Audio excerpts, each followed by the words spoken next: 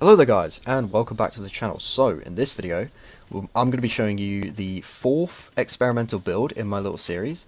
This one focused around Latent Power Secret. Now, you probably did read the title for why Latent Power Secret. Well, it's actually really good. So you can see here, I have 40% affinity, right?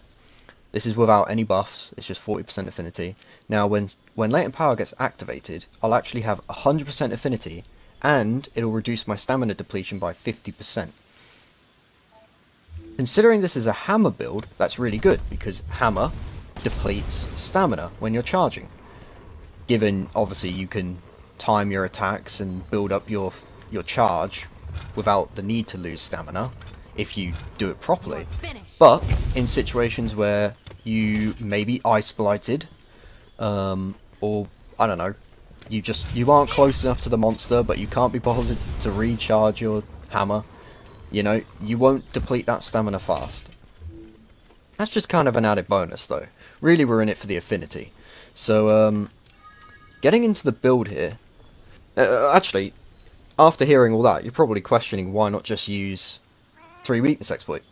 Well, the reason is because it's difficult to slot in weakness exploit, crit boost and focus 3 on a hammer while maintaining maximum attack boost, Slugger 5, and good enough crit eye that weakness exploit along with latent power in this case would get you 100%. So yeah, I wanted focus in here. I wanted to have 100% affinity with focus, with crit boost, with agitator 5, with Slugger 5, with maximum attack boost, and whatever else I could put in here, right? I wanted everything. So to do that, Latent Power was the play. So, here's the build. Of course.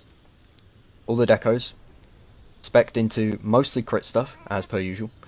But then we have free focus in here, because I wanted focus. So, yep, that's it. Copy all that. I guess I'll show off what perks my hammer has here. This is a paralysis hammer just because I don't have another blast one. The only blast one I had was the one I used on Stamina Thief, and I don't want to change that because the Stamina Thief build is actually awesome and I've been using it a lot. So yeah, don't really want to change that. I'll probably have to farm more Safi, get another blast hammer, or just go meld, try and get one from there. RNG is pretty awful though, so maybe that won't work. But yeah, pretty straightforward. I went with attack and health because we don't need affinity anymore, right? Because we already have 100%. So yeah, pretty straightforward build. Actually, you know what? Yeah, there we go. So we got Latent Power 3 here, Attack Boost 3, Crit Eye Slugger, Latent Power again, and then Slugger 3, Attack 1, and you get these results.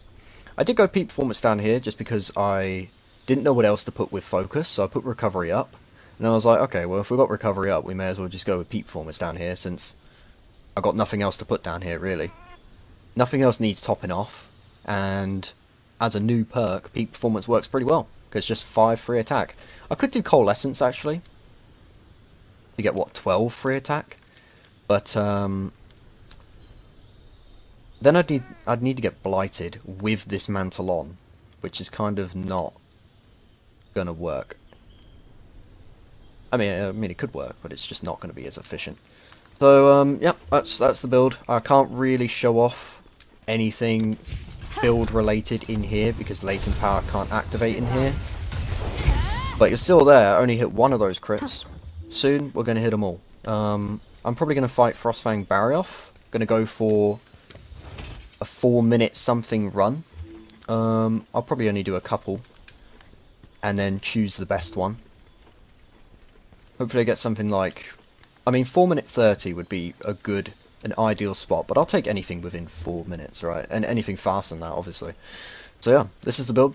Hopefully you enjoy. Hopefully it works out for you, and let me know what you think, because the builds recently have been doing really well, and I love making these builds, so that's really awesome.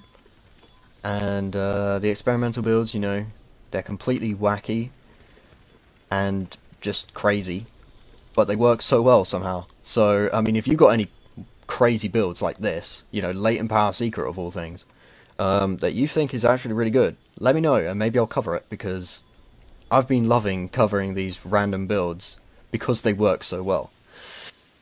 So yeah, that's it. Hopefully you enjoy the hunt. Let me know what you think of the build, and adios.